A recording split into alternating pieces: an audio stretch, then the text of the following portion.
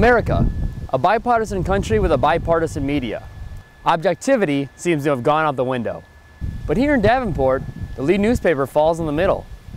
MSNBC and Fox News seem to run in opposite directions, and everyone else is taking sides.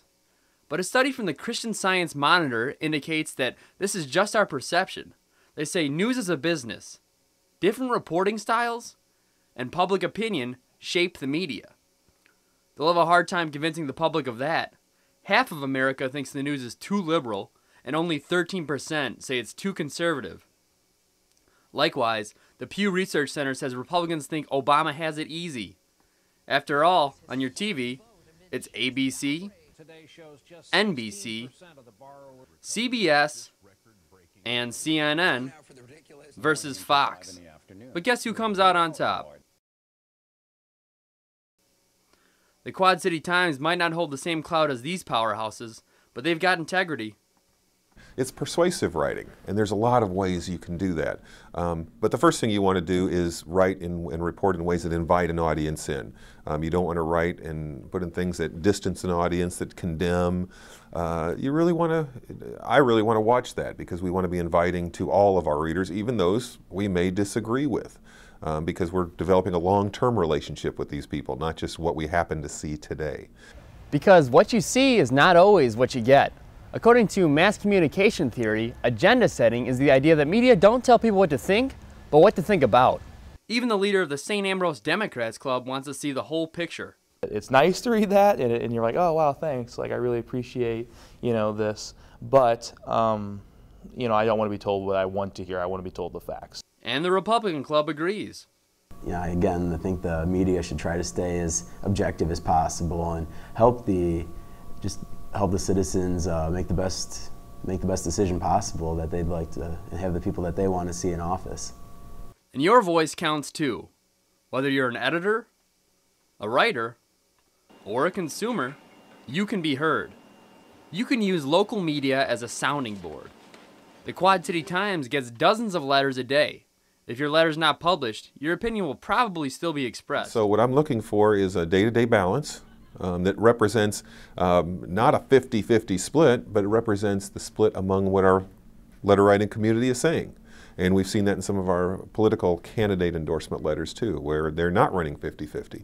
So day to day we try to make sure that the display that our readers are getting accurately represents the longer view, what we've gotten over the past month. The paper presents the letters as point A versus point B, but it's not always a level playing field. In some cases it won't be 50-50 because I don't have 50-50. But I always make sure that there's an alternate voice in there so that people see that range. We studied the Quad City Times from September 19th to the 21st. And over those 3 days, Romney was mentioned 63 times, but Obama only 43. You might think that's unfair, but according to Jordan Light, that's just the way things work. One of the things we did in our research, well, Sarah tediously tallied up how many times over a 3-day span, how many times Romney was mentioned in the Quad City Times, and how many times Obama was mentioned in the Quad City Times. Can I guess real quick? I bet Romney was mentioned more, am I right? You were right, yeah. Yeah, I think that's fair in news, though, because everybody knows President Obama. 04, yes, we can change that. He took the country by storm, and that's fair, and that's a fair assessment right down the middle. I think you ask any Republican or Democrat, everybody knows his story. Romney's new, and what sells? New. I mean, nobody wants to buy, an old car. They want the new car. So, they want to know about this guy. He's, he is an interesting character.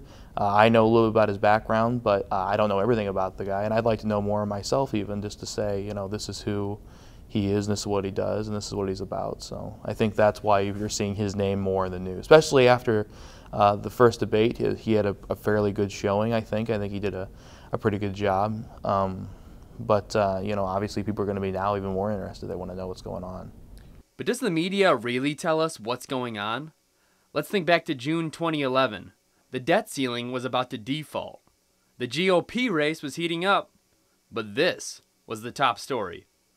The press has a right to run whatever they want, but that doesn't mean they should.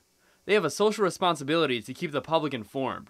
And Fair.org reports that the editorial is among a newspaper's most widely read pages. The Quad City Times is a weekly editorial board meeting that helps Rodolphe uphold that responsibility. I bring in the agenda.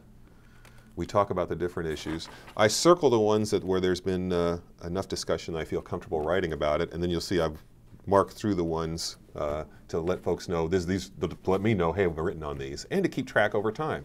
So I can go back through my file of all our editorial ideas and get an idea of what our history has been on different topics, and to make sure we got a good balance. Balance politically, balance on topic from government to social issues, balance with the two states, Iowa and Illinois, to be reflective of what our readers' interests are. The end result is a voice for the voiceless, and they meet the standards of the Society of Professional Journalists. Among the otherwise voiceless are the 47% Romney referred to. Light likes that Romney's clip was exposed. I like to know what people are saying behind closed doors, because sometimes, you know, it's great when a Republican, or, you know, I should say any political leader gets out there and says, oh, the American dream, and, you know, we're going to work hard, and every day the sun, the sun always shines on America, and it never rains here. You know, that's great, but, you know, what are they saying behind closed doors, and what are they saying that they really believe? You know, so that's what I think is fair. Amid a polarized world, the Quad City Times has come as close to fair as possible. Each talking head is balanced by another, and the news dictates what goes in the newspaper.